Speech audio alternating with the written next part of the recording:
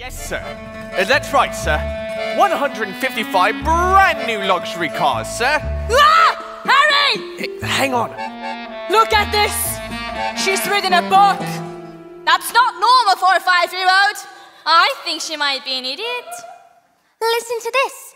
It was the best of times. It was the worst of times. It was the... Would you quit scaring your mother with that book, boy? I'm a girl. And she keeps trying to tell me stories, Harry. Stories! It's not normal for a girl to be all thinking. I'm gonna call you straight back.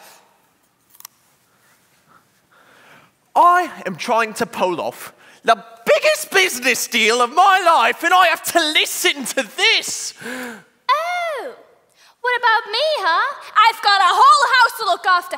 Dinners don't microwave themselves, you know. I'm off to bleach my roots, and I shan't be talking to you for the rest of the evening. But I'm going to make us rich.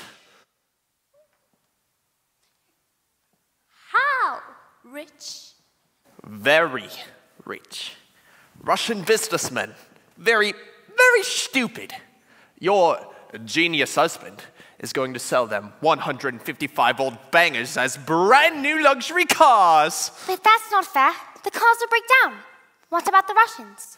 Fair. Listen to the boy. I'm a girl. Fair does not get you anywhere, you thick-headed twit brain. All I can say is thank heavens Michael has inherited his old man's brains. Eh, son?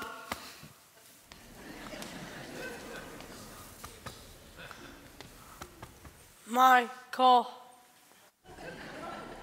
Well, I shall take the money when you earn it, and I shall spend it.